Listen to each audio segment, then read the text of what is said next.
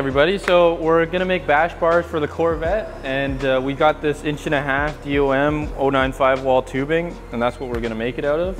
At FDF Race Shop here, we have this really cool software that Josiah bought years ago when he made roll cages called Bentech. So with this software, we can type in all the dimensions of our hoop, like for instance, the width, the height, and etc. It gives us the angles and the start of where we bend each angle. So if we were to just guess all this stuff, it'd be really hard. But this software allows us to put the bends in the precise location to where we don't mess things up, and it fits tightly in a bumper or in a car. So it's pretty sweet. I'm starting to work on the front bash bar here. I got half of it bent up, and I'm about to do the last bend here. So what I did was, or I guess Josiah helped me do this. He typed in what he wanted in terms of width of the bash bar and depth and all that. And Bentech gave us this information here, which is the first bend, number 1, second bend, the third bend, and it gave us the locations where we start each bend. So for instance, like the first bend, we're gonna start at 7 3/4 and we're gonna bend it 38 degrees.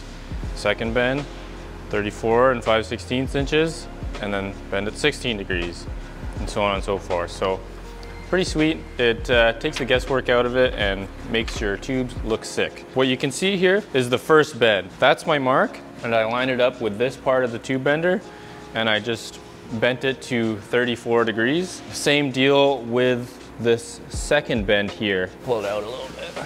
So the second bend, I had the mark right here, and then I bent it to 16 degrees.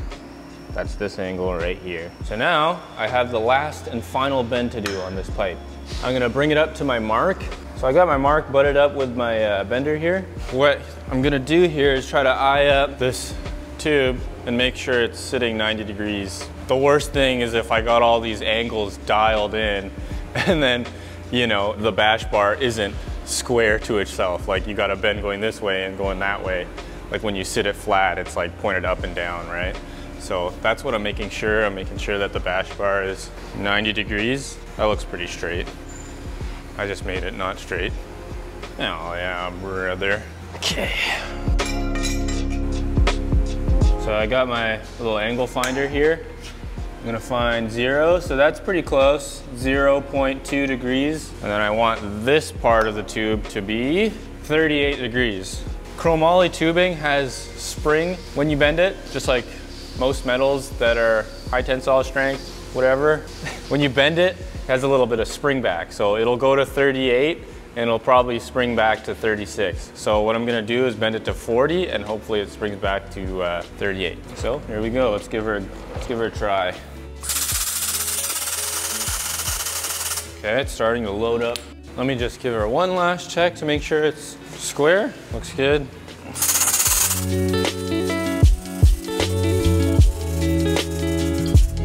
So that was our 38 degree mark, and I'm gonna bend it over to 41, and that'll give us our 38 degrees. I know I said 2, but it's always never enough when I do it. So let it out.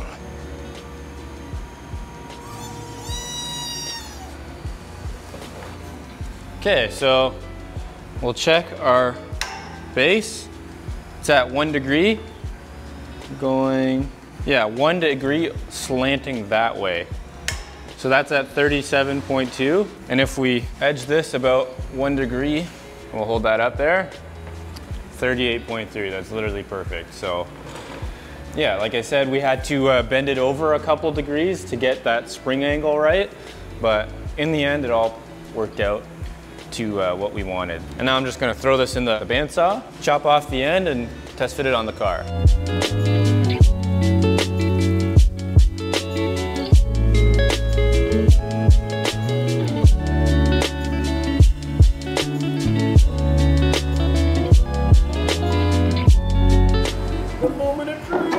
It doesn't fit. So I wanted the ends way shorter, so it will. No, it looks great, man. If we cut like, probably honestly 6 off, because I don't want this to go into the tire. Yeah. We'll probably cut like this much off. It'll go right into the end there. I think it'll touch here, but it won't touch there. so I want it to touch the corners is the most important thing. So I would say we'll start with taking 4 inches off each end. I mean, if you wanted it to touch the middle, we could just add bend, like you already know that. Just bend more there. What we need to do is actually put the bumper on the car and then hold it in. Yeah. That's what we should be doing. Okay. How do we hold the bumper up and hold this in? Probably have to use vice grips and clamp it somewhere.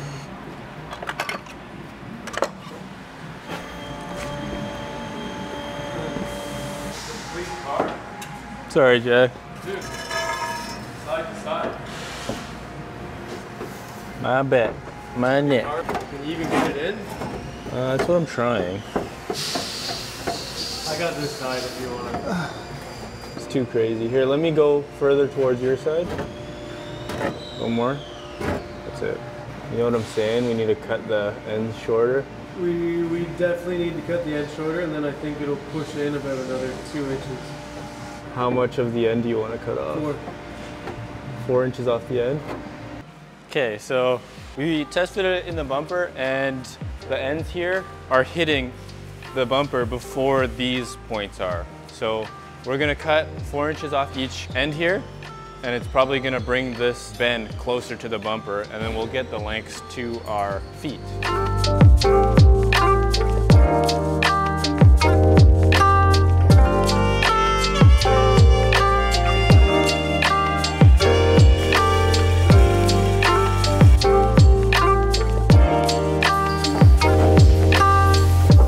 That's perfect. What do you think? Perfect? That's perfect, man. Unreal.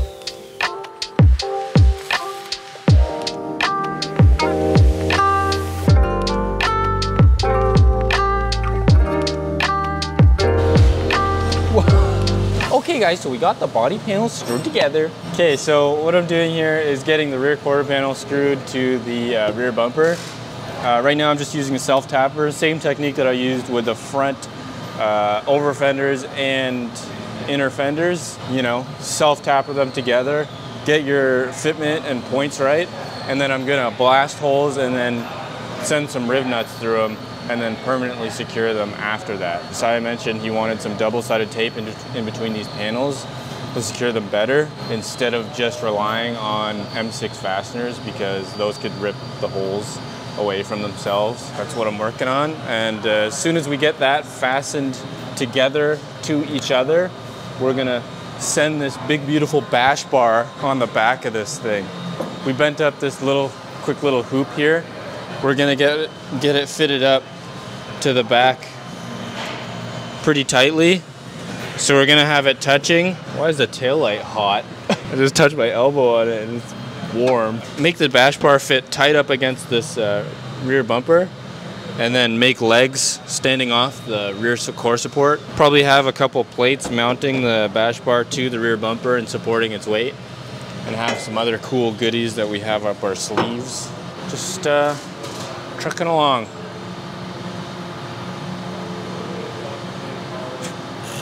Okay, just a little update for you guys. I'm gonna do a little walk around before we prep this car to head for some track testing. During the track testing, we are gonna be doing a panel-less test so we can see everything, look at everything, monitor stuff, and make sure things are good. In the back, we are very close to final fitting and mounting this body kit. We have the Sultan inner fenders, we have HGK carbon Kevlar exterior. My goal is to remove this whole rear quarters and bumper and inner fenders as one piece. So we're gonna cut more of this inner fender, allowing it to be pulled off directly backwards. So the only locations where this entire rear will be mounted is at the door sill. There's gonna be a bracket holding this coming to here on these two bolts that hold this structure. Then we're gonna have a bash bar come off of this brace, and then off of the bash bar we're gonna have two tabs, one here and one here, and that's gonna hold the back. As it sits, it's not even bolted, it's literally just vice gripped. It's like so stiff compared to anything else. So with those added brackets, that's gonna be enough, and then we'll be able to remove this whole thing. We'll time everything to make sure that we're able to do things like this within 5-minute timeouts, but probably 30 to 45 seconds to remove, and then probably around the same or a little bit more to get it back on. Come this way. So we've got to figure out the door fitment. Right now when I open the door, it kind of jams on the front of the fender. But other than that, we realized that these HGK doors hit some of the factory things that are on the car, this corner sill or this side sill. So we had to do some chopping there to get it to fit better, but it fits good now. Got the dash in. We've got our Link ECU display, which is actually over here. So this display, see, Link. So this display is programmable through this port, which I mounted in the dash, and then our on-off kill switch is here, also into the dash. From there, we can control everything. If I turn on my running lights, you can see that the rear are on. They're not all plugged in though. Not all plugged in, so don't judge me. Turn that off.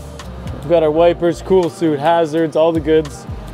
Steering, D&D quick release, chillin'. Wires for the display, chillin'.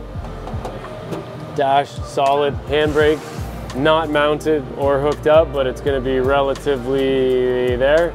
We've gotta do our steering wheel hanger, mount that up. I've gotta mount this touchpad.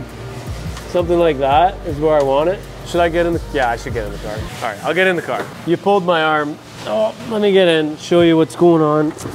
Gotta make a bracket for that. Gotta put this here, and then I gotta make a mount for this. This is cool, still got that. How many drift cars still have that? At that Formula Drift level, not that many. Anyways, shifter's good. Handbrake's gonna be roughly here. Let's throw this in. So I'm gonna run that right about there. Everything feels good. Pedals are nice and natural. I'm really happy with the seating position. It's much better than the S14. The downside, my eyes are at the same height as my air filter. So I'm gonna get a really good look at the air going into my engine. And smoke. I'll probably be able to see the smoke get sucked into my engine. This is in a really ergonomical, good spot. The shifter, down, reverse.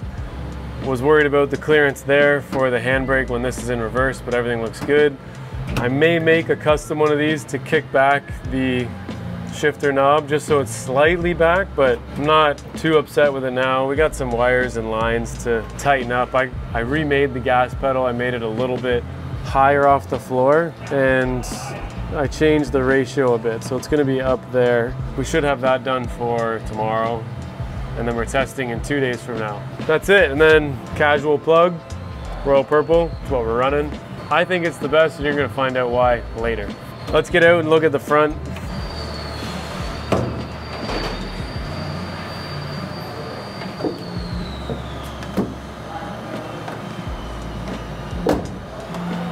We've got the headlights in. Morimoto headlights and Morimoto rear taillights. These are really slick looking. They have a nice strip here that makes it kind of look like the C7 headlights. Really bright, cool looking. They fit good. These are mounted to the car, and the same principle as the rear. These are going to be fully removable very quickly. Main point, this is impossible to work on or do plugs and all that fun stuff with the full inner fenders. So we're gonna make it so that we can take this whole fender off really quickly. We have tacked up the bash bar, and we already have our second bash bar being made, so we're making two. Trying to see how I wanna do this corner support. Obviously, if you smash the corner, you want it to protect the headlight, so I'm gonna make some sort of a brace of smaller tubing that goes from this corner to the chassis. Everything fits good. I had to raise the front ride height. Now that we have a body on it, I can see where everything's at. So we needed to raise the front a little bit. That was easy to do. I'm glad I got to try that. Otherwise, we got the glass in, that's new. The roof is, you know, removable and nice that we can do that.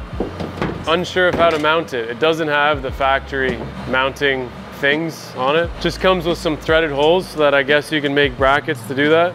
But that's your little update. Jack, I got nothing else. That's it for me. Back to Kyle. Over to you, Kyle. Hey, Kyle. If he's not here, he's slacking. I'm gonna have to get him in a lot of trouble for that.